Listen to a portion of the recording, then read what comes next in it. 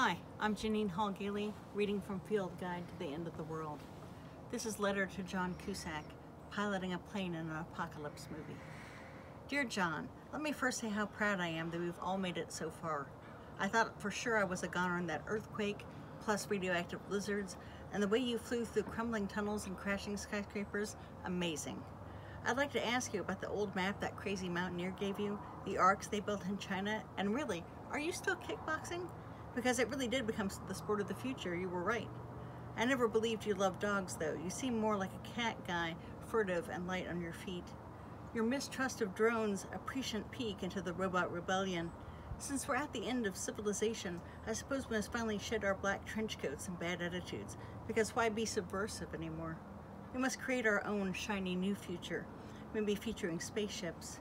We must hold the cornerstones of civilization above us, like a boombox.